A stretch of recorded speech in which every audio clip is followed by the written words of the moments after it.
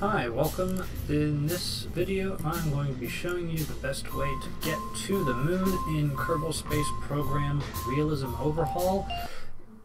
Some of the mods that I'm using, of course, I have all the Realism Overhaul mods such as Real Fuel, Ferrum Aerospace, Remote Tech, and a couple of others, of course. Oh, and I also have FASA that I downloaded separately.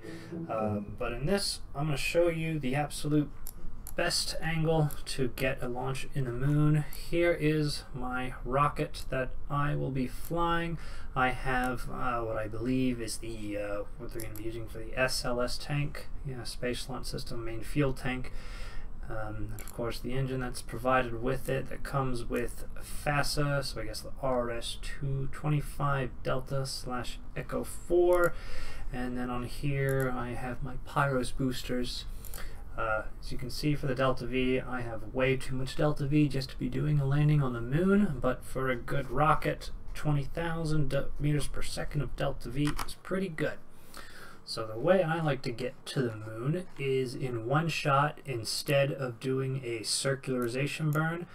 I just zoom out, I'll set the moon as a target, and I will line up the orbit of the moon with the Earth, just like so. And then I'm going to time warp until the moon is roughly about here in its orbit. And then once it's there, I'm going to set the relative inclination here in the rendezvous planner via MechJeb.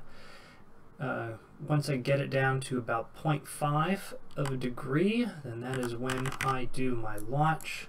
So I'm there. So now I'm just going to wait till it gets down to 0.5. And then I should be ready for launch. Oh, there you go. So you can see my relative inclination is 0.37, which is good enough. I'm going to hit full ignition and get ready for liftoff.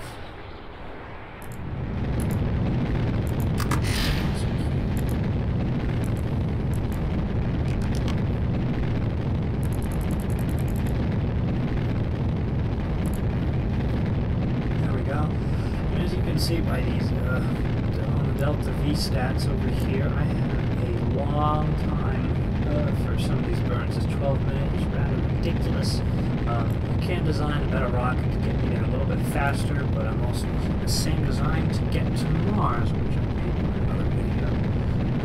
So yeah, I guess just sit back, relax, and enjoy the flight.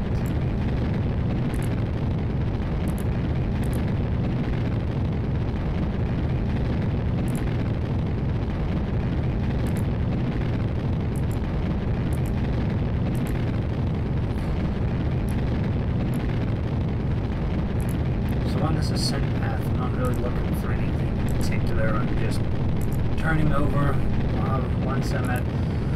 once my surface velocity over here by the nav ball, once it hits 1,000 meters per second, that's when I'm roughly 45 degrees over. Sometimes it's a little sooner, sometimes it's a little later. For this, I don't know if it's just because I've had so much practice, but I found that it doesn't really matter, just as long as you have enough Delta V on your ship. Your rocket.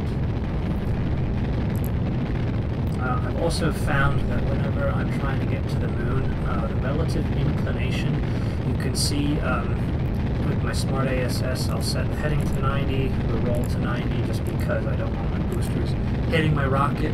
Just to save part counts, I don't put any separatrons on these boosters that I have. I'm sorry for the light being so dark. Might make a video just so that the launch can be during the day, which it can do, depending on where it is in orbit. But yeah, so for the heading, or the relative inclination, you can see it's about 0.27. I found that the lowest that you can get is at 0.21, but really as long as it's below between 0.8 0.23 or 21, or however low you can get it, depending on where you launch from. I'm launching from Cape Canaveral, and when this starts going, when I see this go down and then start going back up, that's when I'll change my heading. But since I'm at a really good relative inclination, what I'll do is I'll just switch over to orbit, and then I will not force roll, just hit prograde, and then from there, with this rocket, just because of how I designed it, it works really well. Bullets inclinations, I should put it down. You see on the horizon, there's the moon, so just like in the stock KSP, put the moon on the horizon, and just shoot towards it, and you're pretty much there. And get to the moon. So here we have booster separation, and then once I get up to 100,000 meters, that's when I will separate the fairings, although it doesn't really matter when I do it, because this rocket has enough fuel to get there. Yep. So for the sake of this video, go back to the map, and I will just time warp my way through this.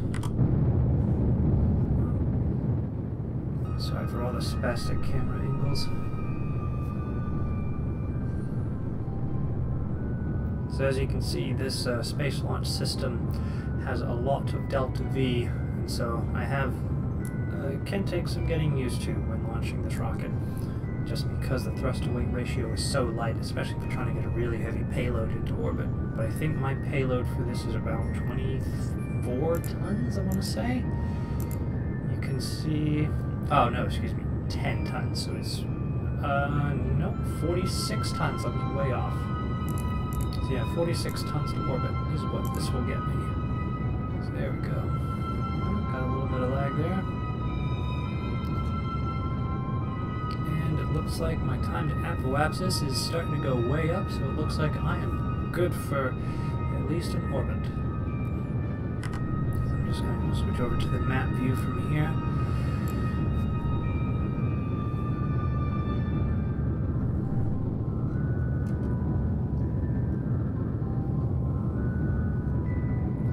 So I'm sorry for the video. I have absolutely no editing software whatsoever, nor do I have any idea how to edit a video. I think I don't feel like buying Adobe Bridge just to edit a couple of videos. But it looks like I'm getting ready to burn out. And if I just kind of find, there it is.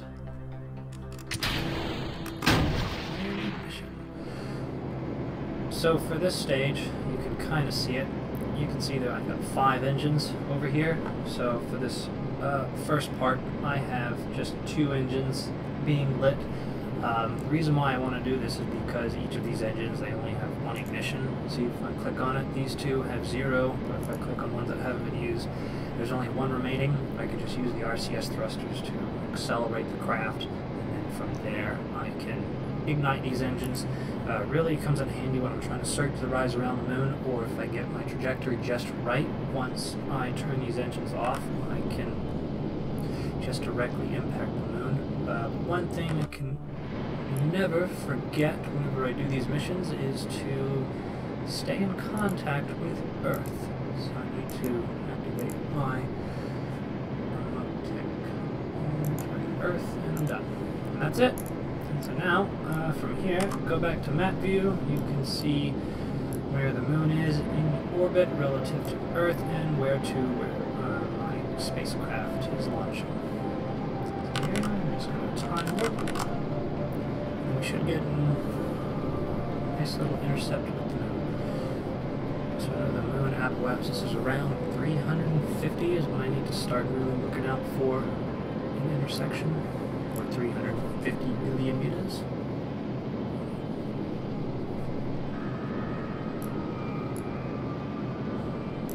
So focus the view, come out of time warp, just to make sure that I don't miss it, because boy, that happens a lot. Thank goodness for RCS. You can see they're getting closer, and there we go. In one shot, without circularizing and without doing any special changes of inclination, I have managed to get to the moon, and I have 7,482 meters per second of delta V to land on the moon. So here, I'll just time warp to the moon. I will warp there.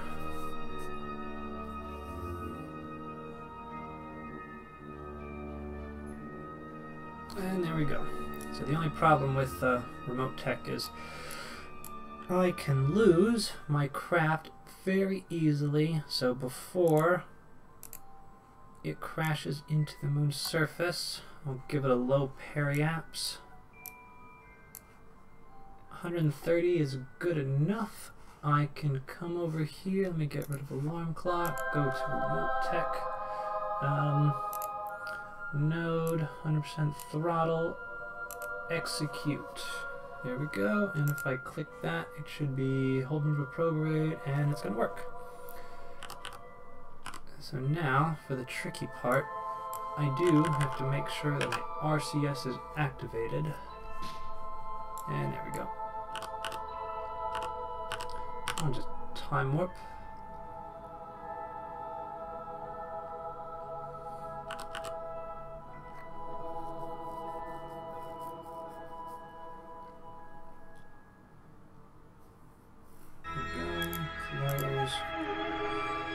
So now, I'm just going to move this into position to get it ready.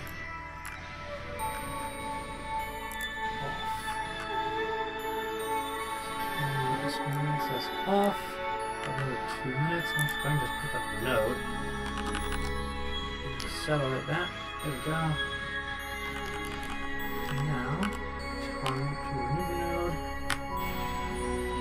Let's accelerate forward and then hit spacebar. And there we go. So I had to do a little bit of manual to access the RCS just to get this craft to move. And this should execute, so I shouldn't have to turn it off. So I was worried I wasn't going to have any signal over here. But it should be fine.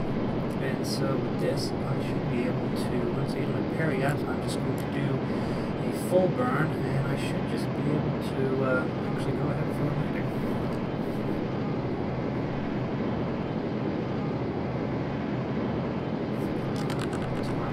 This. Here we go. So now, let me go ahead, turn that off.